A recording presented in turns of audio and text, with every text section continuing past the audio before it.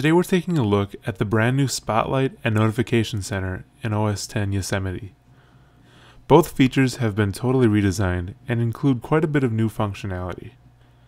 Starting with Notification Center, we can see that it has adopted the blurred popover look from iOS, dropping the flat gray style from OS X Mavericks. Notification Center also now offers both a Today and Notifications view, again just like in iOS. From Today view, you can add and remove different widgets, replacing a lot of the functionality of Dashboard.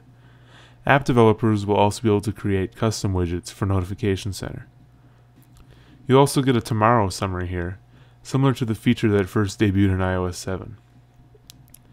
Notifications view simply shows a list of all of your notifications, basically the way Notification Center worked before. Moving on to Spotlight, again we can see that it has received a drastic overhaul. Pressing the Spotlight button or hitting Command Space on the keyboard now brings up Spotlight in the middle of the screen.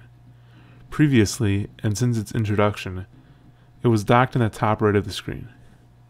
Spotlight is much more visual now and shows you quite a few different options for searches. You can now easily access the Wikipedia article for a certain search, look up a location in maps, find movies, and more. You'll now get even richer thumbnail previews of documents and images. Overall, it's a much more visual interface.